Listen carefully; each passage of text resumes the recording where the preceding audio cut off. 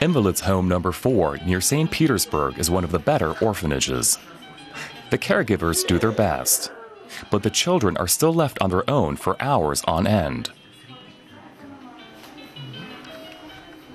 Volunteers help care for the children. Volunteers like Johanna Lorenz of Germany. She does what she can, but she'd like to do more. If you interact with the children several times a week, you can tell that they become a bit more alert and take in more of their surroundings. Home Number 4 dates back to the Soviet era.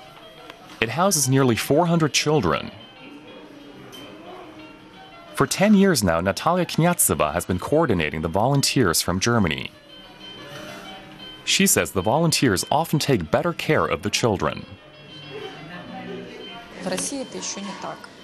Russia still has a way to go. Here, an invalid isn't seen as a complete person. There are many who think the children here get too much care. We often hear things like, "Why do this?" The main thing is, they're out of sight, out of mind. Images from a children's home near Moscow. Little Vitaly has Down syndrome. His mother gave him up as soon as he was born. The Moyers from Georgia in the United States wanted to adopt him. But President Putin's government has banned all adoptions by American couples. The official reason given was that children adopted from Russia had been abused. The Moyers have turned to Valery Panushkin for support. He's championed the cause of children with disabilities for years. We want to help their children, and we're here to love their child. I mean, we want to do what's best for him. And our hope is that they do too, which is not to leave him in an orphanage. Vitaly would become part of a big family in the U.S. The Moyers already have 3 children. Children like Vitaly rarely find adoptive parents within Russia.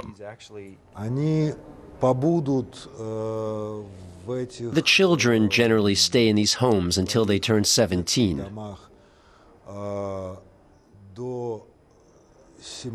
And then they automatically go to a psychiatric hospital for adults.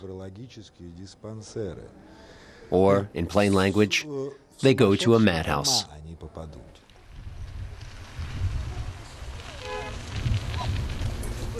One of the very few orphans who made it out of the system is Svetlana Brudavikova.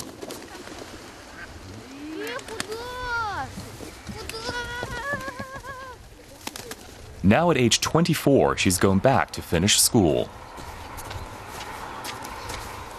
Her story was told by the state-run television channel.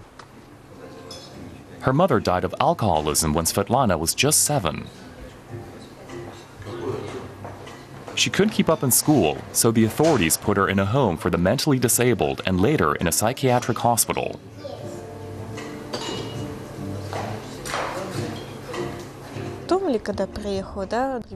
When I was put in that home, it was even worse than in an orphanage. So I ran away again. I even wanted to hide out in the forest, just so I wouldn't have to live there anymore. Few of the more than 600,000 children in Russia's orphanages will have any real chance in life. Many end up living in the streets and turning to petty crime. The ban on adoptions to the United States has triggered controversy within Russia. The adoption ban is widely seen as political, and the children bear the brunt. The Kremlin's Child Welfare Commissioner, Pavel Astakov, has repeatedly denied such allegations. He insists the law is for the good of the children and future generations. In my view, this step was long overdue in Russia. We don't always have to burn all our bridges behind us before we can move forward.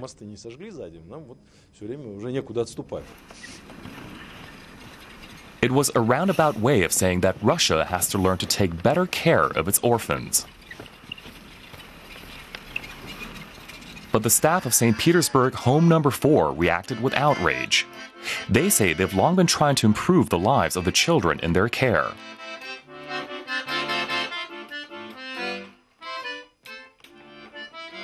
The ban on adoptions from the United States will all but kill any hope of a better life for many of these children.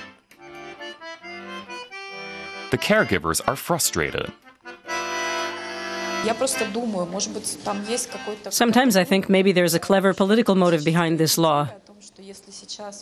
If it puts all these problems on the table, maybe something will start happening, and things will improve step by step, even if it is a barbaric way to go about it.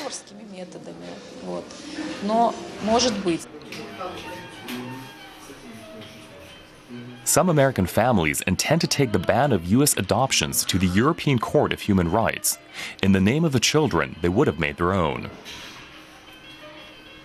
Children need a caring, nurturing environment, and there are families willing and able to provide one.